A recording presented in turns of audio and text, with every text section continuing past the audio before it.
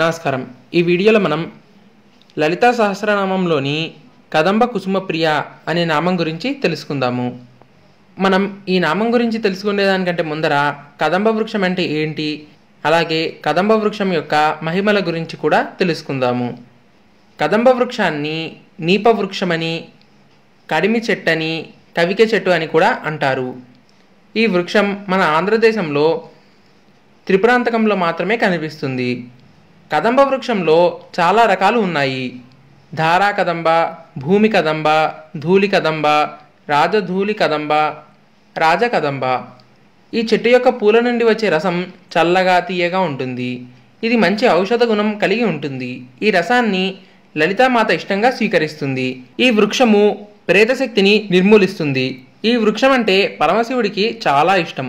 ఈ చెట్టుపైనే కృష్ణుడు గోపికల వస్త్రాలు దాచిపెట్టారు అని అంటారు. అమ్మవారు ఈ కదంబవనంలో సదా నివసిస్తూ ఉంటారు. కదంబ వృక్షాన్ని రుద్రాక్షాంబ అని కూడా అంటారు. దీని శాస్త్రీయ నామం యాంథోసెఫాలిస్ చినెన్సిస్. ఇది ఆకు రాల్చదు, ఎప్పటికీ ఆకుపచ్చగానే ఉంటుంది.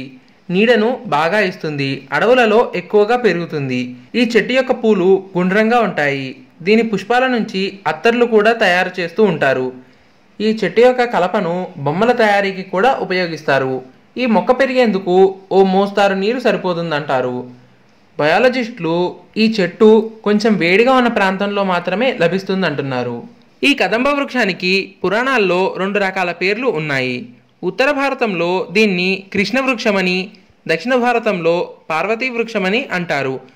ఈ వృక్షానికి కృష్ణుడికి చాలా సంబంధం ఉంది. రాధాకృష్ణుల ముచ్చట్లు ఈ వృక్షం నీడలోనే జరిగాయంటారు. అందుకే కృష్ణ వృక్షం అంటారని పురాణాలు చెబుతున్నాయి. దక్షిణాదిలో అమ్మవారిని కదంబ వనవాసిని, అలాగే దీనికి పార్వతీ వృక్షమని కూడా పేరు. నేటి మీనాక్షి అమ్మవారి ఆలయం ఉన్న ప్రాంతమే కదంబవనం అంటారు. నేటి కామాక్షి అమ్మవారి ఆలయం ఉన్న కంచి ప్రాంతమే కదంబవనం అని అంటారు. ఏదేమైనా అన్నా చెల్లెళ్ళు నారాయణ నారాయణులకు ఈ వృక్షానికి చాలా సంబంధం ఉందని చెబుతూ ఉంటారు. అమ్మవారిని కదంబ వనవాసిని అంటారని ఇందాకే మనం అనుకున్నాము. సాక్షాత్తు పార్వతీ స్వరూపమే ఈ కదంబ వృక్షము.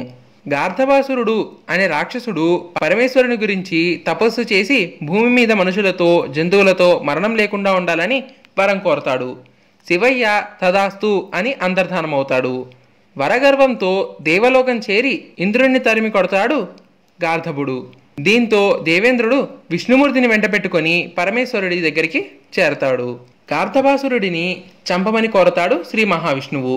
అయితే తాను వరమిచ్చానన్న విషయం చెప్తాడు శివయ్య. అప్పుడిక మోహిని రూపంలోకి మారతాడు విష్ణుమూర్తి. దక్షిణాన ఉన్న గార్ధబాసురుని రాజ్యానికి సమీపంలోని వనానికి చేరతాడు. అదే సమయంలో విష్ణువుకి సహాయం చేయాలనే ఉద్దేశంతో ఆ వనానికే అందమైన కన్య రూపంలో వస్తుంది పార్వతీదేవి. అమ్మవారి అందానికి ముగ్ధులైన రాక్షసులు ఆమె దగ్గరకు చేరతారు. మరోవైపు మోహిని అవతారంలో ఉన్న విష్ణుమూర్తికి ఆకర్షితుడై వెంటపడతాడు గార్ధబాసురుడు. దీంతో గార్ధబాసురుడిని ఆకాశంలోకి ఎగరేసి తోడేలు రూపంలోకి మారి సంహరిస్తాడు విష్ణుమూర్తి. ముఖం తోడేలు, మొండెం మనిషి రూపంలో ఉండి పరమేశ్వరుని వరానికి భంగం కలగకుండా చంపుతాడు. అలా రాక్షసులను సంహరిస్తున్న తరుణంలో రాక్షసులకు ఒక అంతం ఉండడానికి కదంబ వృక్షంగా మారి అగ్నిజ్వాలలతో రాక్షసులందరినీ సంహరిస్తుంది అమ్మవారు. దీంతో గార్ధబాసురుడి సంహారం జరిగిపోయింది. జ్యోతిష్య శాస్త్రం ప్రకారం కదంబ వృక్షానికి పూజ చేసినట్లయితే రోగ నివారణ జరుగుతుందని చెప్తారు పండితులు. గ్రహదోషాలు తొలగించుకోవడానికి అమ్మవారి స్వరూపమైన కదంబ వృక్షానికి పూజ చేయాలి అని అంటారు. పసుపు, కుంకుమ, పూలతో అర్చన చేయాలి. గ్రహదోషాలు ఉన్నవాళ్ళు కదంబ వృక్షానికి పూజ చేసిన తర్వాత పెరుగన్నాన్ని పార్వతీదేవికి నివేదించాలి. ఇప్పటివరకు మనం కదంబ వృక్షం గురించి, అలాగే దాని యొక్క మహిమల గురించి తెలుసుకున్నాము. ఇప్పుడు మనం లలితా సహస్రనామంలో ఉన్న కదంబకుసుమప్రియ అనే నామం గురించి తెలుసుకుందాము. కదంబకుసుమప్రియ అనే ఈ నామం 8 అక్షరాల నామం. ఈ నామంతో అమ్మవారికి నమస్కరించేటప్పుడు కదంబకుసుమప్రియాయే నమః అని చెప్పాలి. ఈ నామం యొక్క అర్థం ఏంటంటే లలితాదేవి కదంబ పుష్పాల యందు ప్రేమ కలిగినది అని అర్థం. కదంబ పుష్పాలు అరుణారుణ వర్ణంలో ఉంటాయి కాబట్టి అమ్మవారికి ఇవెంతో ఇష్టము. అమ్మవారు దివిని అంటే కారణాన్ని, భువిని అంటే కార్యాన్ని, సృష్టి ప్రక్రియ ద్వారా అనుసంధానం చేస్తుంది. ఆకాశం మేఘావృతమై ఉరుములు ఉరిమినప్పుడు కదంబ చెట్టు మొగ్గ తొడుగుతుంది. అంటే భూమిని దివిని కలిపే వర్షధారలంటే కదంబ వృక్షానికి ఎంతో ఇష్టము. అమ్మవారికి కదంబ వృక్షానికి ఈ విధమైన లక్షణాల్లో సామ్యం ఉండబట్టే అమ్మవారికి కదంబ వృక్షాలన్నా, కదంబ పూల గుత్తులన్నా, కదంబ పూలన్నా చాలా ఇష్టము. కదంబ వృక్షము అమ్మవారికి నివాసం. అమ్మవారు భూమిపై ఉన్న వృక్షాలలో కదంబ వృక్షంలోనే ఉంటారు. ఈ వృక్షం కింద కూర్చొని 11 నుండి 21 రోజులు కదంబకుసుమప్రియాయే నమః అనే మంత్ర సాధన చేస్తే ఆ మంత్రం త్వరగా సిద్ధిస్తుంది. కదంబకుసుమప్రియాయే నమః అనే నామమంత్రాన్ని నిత్యం జపం చేస్తూ ఉంటే విశేష ధనాభివృద్ధి కలుగుతుంది. కోర్టు గొడవలన్నీ కూడా తొలగిపోతాయి. మానసిక రోగాలేమన్నా ఉన్నా, గృహంలో సమస్యలున్నా, ఆస్తి గొడవలున్నా, కోర్టు సమస్యలైనా, భూమి సమస్యల్లో ఉన్నా ఇవన్నీ కూడా తొలగిపోతాయి. సొంత ఇల్లు కొనుక్కోవాలనుకునే వారి కలలు కూడా నెరవేరుతాయి. అంతేకాకుండా భార్యాభర్తల మధ్య కలహాలేమన్నా ఉంటే భర్త అయితే భార్య యొక్క వస్త్రాన్ని ఎడమవైపు బొడ్డుకి ఆనిస్తూ ఆ గుడ్డ తగిలేటట్టు చూసుకొని ఈ జపాన్ని చేయాలి. అలాగే భార్య అయితే భర్త యొక్క వస్త్రాన్ని కుడివైపు బొడ్డుకు తగిలేటట్టు చూసుకొని ఈ జపాన్ని చేయాలి. ఇలా చేసినట్లయితే గనక భార్యాభర్తల మధ్యలో ఉన్న కలహాలన్నీ కూడా తొలగిపోతాయి.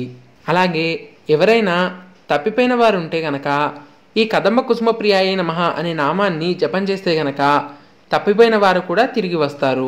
కదంబకుసుమప్రియాయే నమః అనే నామజపం చేసేటప్పుడు ఆడవారైతే గనక కమలమాలతోటి ఈ జపం చేసేటప్పుడు లెక్క పెట్టుకోవచ్చు. మగవారైతే గనక రుద్రాక్షమాలతోటి లెక్క పెట్టుకోవాలి. ఈ కదంబకుసుమప్రియాయే నమః అనే నామాన్ని లలితా సహస్రనామంతో సంపుటీకరణం చేసి పారాయణ చేస్తే గనక విశేష ఫలితాలు లభిస్తాయి.